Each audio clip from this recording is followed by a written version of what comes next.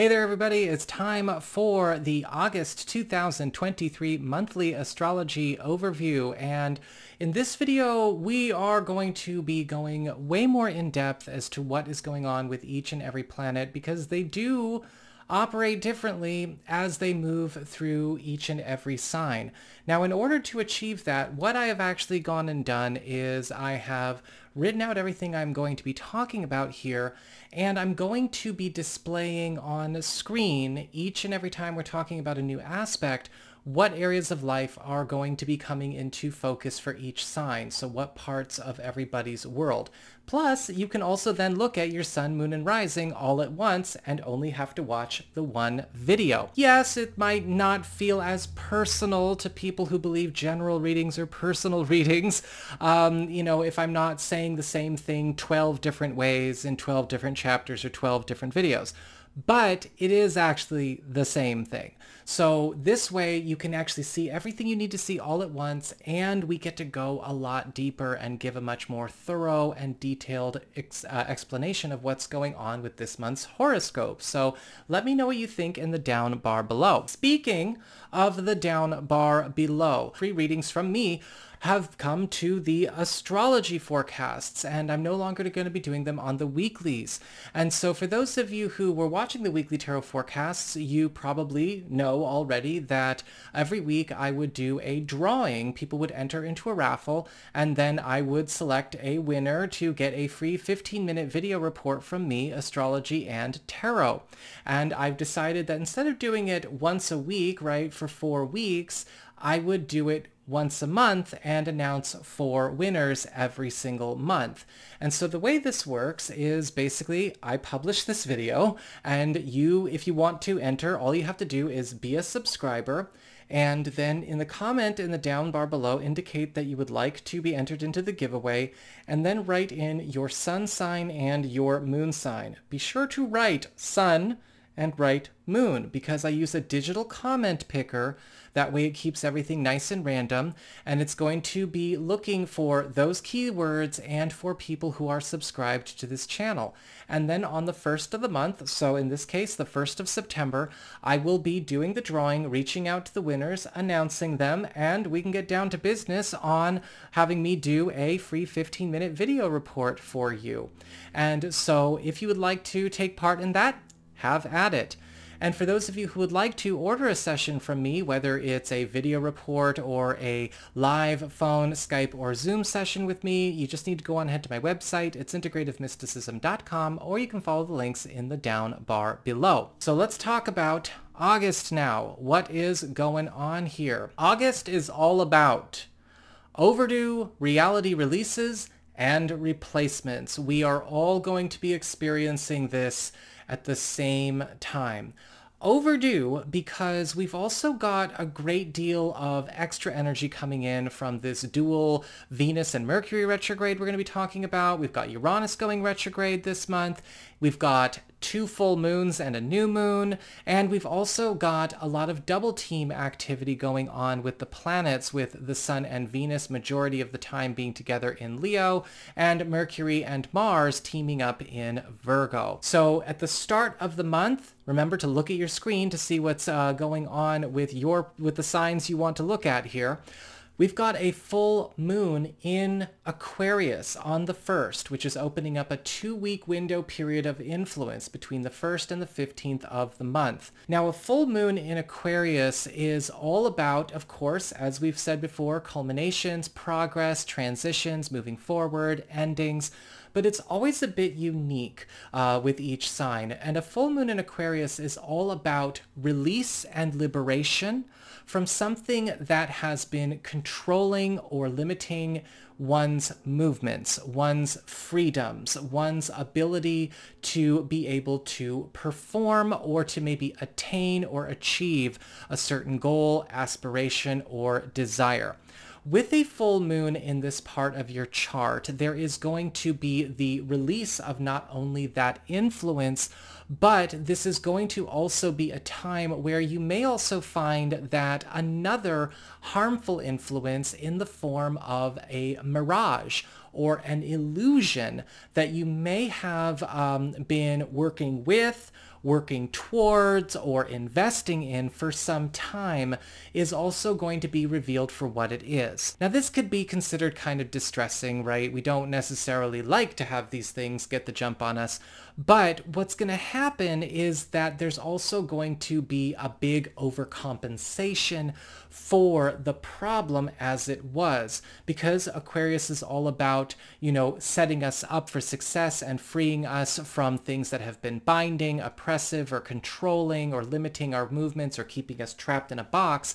There's also going to be making up for lost time once all of this, shows itself and releases itself, right? We're going to be basically getting away from a status quo that's been preventing us from being able to have nice things or move forward in this part of our world.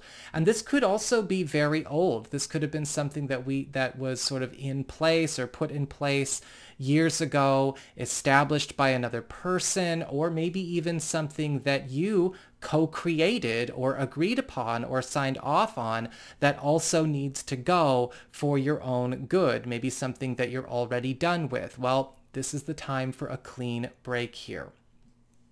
Our next major part of August is this combination of the Sun and Venus retrograde in Leo. And so the Sun is in Leo up until August 23rd. And then we have Venus retrograde in Leo all month long, because Venus is retrograde in Leo all the way up until September 3rd. And so it's an odd combination that is going to work here. Now, Venus retrograde, it's no secret, if you know me, it's my least favorite retrograde of all of the retrogrades out there. Venus retrograde can and often does bring out the worst in people and in situations that do not know how to conduct themselves. But also at the same time, it can create situations where disharmony, blocks, instability, volatility that have been challenging us in this space of our chart or would come and challenge us during this month are going to be made known. Venus retrograde can be a bit of a drama starter. People have a tendency to act out, right? There tends to be a lot of chaos brought up here. But in truth, Venus retrograde is also showing us where we cannot endure something, or we need to see what problem starters have been in our lives this whole time, but also at the same time, prompting reform or a swift shift or a switch move in a different direction. This can also be a place where we may also have to deal with issues from the past that maybe kind of come into our lives on a loop, or vicious cycles playing out in this area of our lives. And Venus retrograde, if it was all by itself, would make this part of our month, this part of our lives this month, a complete hell. Luckily, however, we also have the Sun here at the same time, which is going to be drastically altering this experience. Because the Sun is all about purification and healing and eliminating shadows, eliminating problems, and neutralizing the harmful effects of those shadows, cause, core, effect, the people they come from, whatever. This is going to be a time where you're noticing a lot of these issues are coming up to be challenged and then eliminated. And you may find that also, while this is all happening, the Sun is bringing in replacements for everything that's getting released from this part of your world, and setting you and everyone who belongs here up with new comforts, adventure, fun, bonding opportunities, new material assets, and new security. After the 23rd, the sun moves on into Virgo, where there is this focus on reorganizing our own future, reorienting into a better path.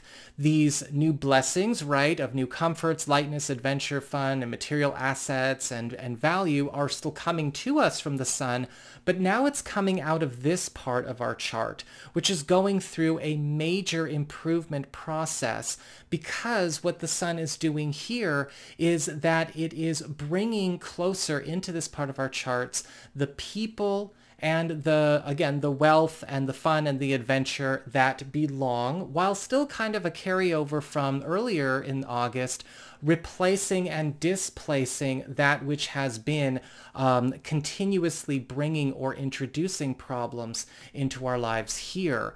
And you may find that with the sun in Virgo, there's also a completely new future for this part of your chart getting highlighted and integrated throughout the close of August and going into September. And this could also be changing, not only the direction that we're going, but how we're going about it, and who's allowed to again be here, but it's all setting everybody up with the best of the best. Our second twosome of the month is Mars combined with Mercury in Virgo, so this very same place.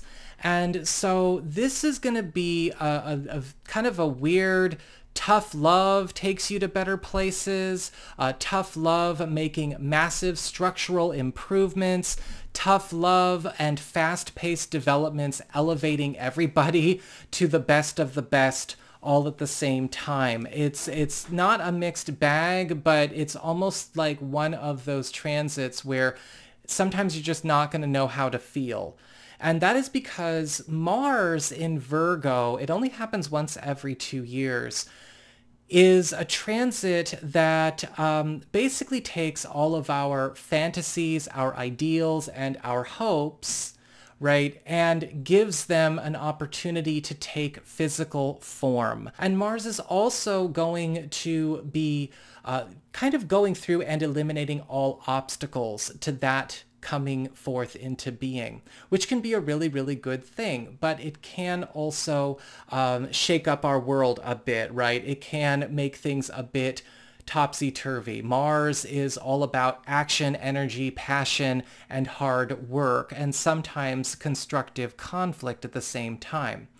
Mercury is also speeding up developments in this part of your chart so that you're going to be enjoying faster growth, faster maturity here, faster payoffs, faster payouts. And you may also find that with Mars and Mercury together as well, there is going to be an opportunity for you to make some kind of great leap to replace a status quo or a commitment or a connection or a path that you've had here with something that is already aligned or a part of the fantasy that is getting a chance to finally be realized as we go through this month, right? All of the building blocks are coming together and we are getting pushed ever so hard and ever so fast by Mars and Mercury together to go and make that happen. Just be prepared. This is also going to require us to move out of a comfort zone that we may have timed our watch to, right? It's not fully satisfying. It's not really there. It's not really cutting the mustard, so to speak. But it is something that's not challenging to us. It's kind of become a bit of a crutch as far as an experience is concerned. And you might be tempted to kind of quote, satisfy, unquote, or fulfill these fantasies with maybe aiming lower, compromising, accepting or looking for cheap substitutes or false alternatives or diversions. Mars and Mercury will not let that happen. That will crumble. So you might as well lean in and see what all of this ruckus is about and what it's hooking you up with. When Mercury is retrograde, this is also going to be a time from the 23rd up through the 15th of September where you're going to be getting a chance to have a lot of revisions, reversals, retrievals, and also give you some undos that you might want to push. Mid-month, we have a new moon in Leo on August 16th. And so this is going to be a time of a new beginning, a fresh start, right? Starting the day of the new moon and for the 2 weeks following, you will find that this part of your life is beginning that fresh start. New beginnings are the primary focus of new moons after all. And you may find that both new pursuits you initiate yourself as well as opportunities brought to you are starting to take hold, but they will require a commitment and an engagement from you, or a new kind of engagement from you, in order to blossom and flourish. Make sure to mind seeds planted in this part of your chart during this period, as they will need a lot of care and attention from all involved, including you, right? We got to participate in the astrology. We're not sitting out and waiting for manna from heaven to drop from on high. We have to participate. This will likely become a valuable commitment that will have an uplifting ripple effect as well on other areas of your life. We've got a very important development also occurring with Uranus turning retrograde in Taurus on the 28th. And this is going to shape up not just the end of August or beginning of September, but this is governing the rest of 2023, as Uranus will be retrograde in Taurus all the way up until January 2024. And so this part of our lives is going to be going through kind of a mixed bag experience, right? Outer planets, all of them, such as Uranus, Neptune, Pluto, Saturn, and so on, tend to bring that mixed bag experience. It's all very subjective. It's all situation dependent. I find that Uranus retrograde is more often advantageous than not, though, because when we have Uranus go retrograde, whatever part of our chart it's occurring in, as well as the rest, right? It's kind of a global influence too, so we're all feeling this everywhere. You're going to find that life is going to go through a bit of a sheltering period, right? The planet of revelation, inspiration, spontaneity, randomness, and even discord and chaos to a certain degree is relaxing its influence here, and things are a lot more chill. This can be really, really good, especially in situations where delicate pursuits or projects or situations that you would like to see grow and develop need space from external influences in order for that to happen, right? It's kind of like a new plant or a new tree, or for that matter, a new job or a new connection or a new relationship, right? They need to be safe from chaotic, unstable, wild card, unpredictable influences in the beginning so that they can grow to be strong and resilient. And that's what Uranus retrograde affords us the opportunity to have. However, for some, this can be seen as a boring time, or it might be a trying time, especially if somebody might be dependent on that kind of external wildness to sort of give them something to do, or incite events, or shake up one's world, or to get the ball moving somewhere. And all I gotta say, if that's the case for you, this can be a time of rest from external chaos, or a time of boredom and despair and stagnation. But if you want change in your life during this period, it will need to be self-initiated. Personal responsibility, personal initiative, independent motivation, and creativity are key and are being put to the test for the rest of 2023 if you really want things to get shook up in this part of your life, okay? Finally, we've got our full blue supermoon to talk about that's happening on the 30th as we end August and go on into September. And so a full blue supermoon in Pisces is quite intense.